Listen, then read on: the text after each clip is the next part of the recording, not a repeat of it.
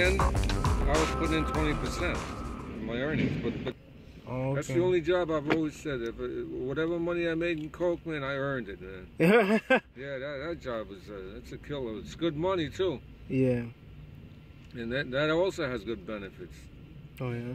But when this thing came up, like I wasn't looking at it. I just heard about the MTA. I just took the exam just to take it, and then one thing led to the other. And then when they went to hire me, I had to look at the difference between the two, and the MTA looked like a much better deal. Yeah. And another thing about the MTA, because I'm retired military too. I went to the reserves. Okay. And when you do the reserves, they pay you. So I was double dipping. Oh wow. I tell everybody. So you're getting paid for both. A lot of people, like the young pups that are entering the field. Yeah. I tell them, man, join the reserves, man. Fuck. They're gonna pay you anyway. You double dip. You get paid from the military and they pay you from the MTA. It's a no-brainer, really. Yeah. Name as it was in the beginning. Name as it was. Name as it was. Name as it was in the. Name as it was in the beginning.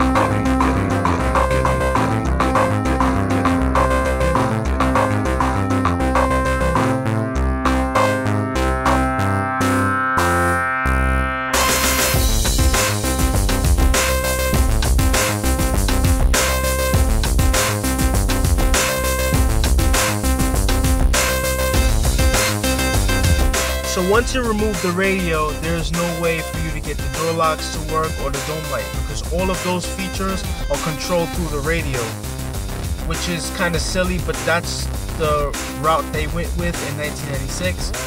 So in order to bypass that or to work with that, you would have to relocate the factory radio. You cannot unplug the factory radio without an additional harness. If you don't have that additional harness, which costs a lot of money, for this type of setup, you would have to relocate the radio. That's what I did in this video.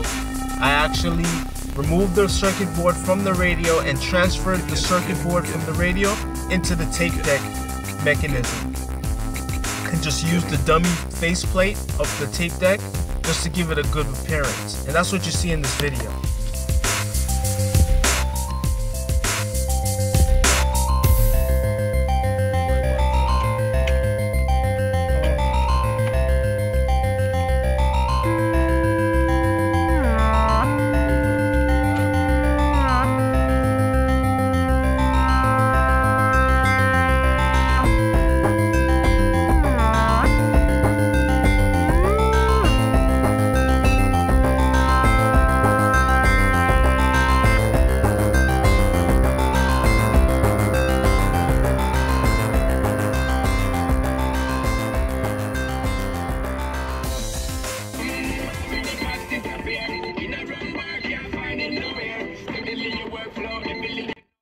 So that's the most cost-effective way in order to have the door locks working and the dome light.